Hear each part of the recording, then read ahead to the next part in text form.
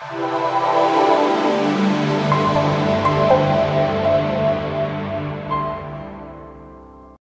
is the purpose of the Texas School Guardian program? The purpose is for school staff members on campus to be able to provide a defensive solution to an active shooter on campus.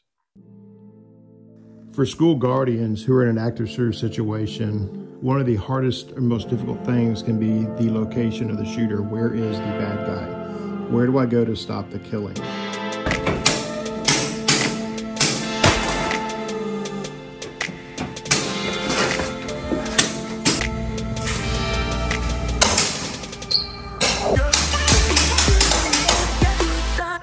The firearms training portion of the program is designed to provide skills to increase target acquisition, visual acuity, out-of-position shooting, and multiple shots on a target while under stress.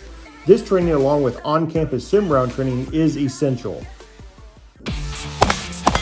The other challenge that we have is a guardian getting to appropriate cover in order to be able to return fire at an appropriate range that will provide deadly force to stop the shooter.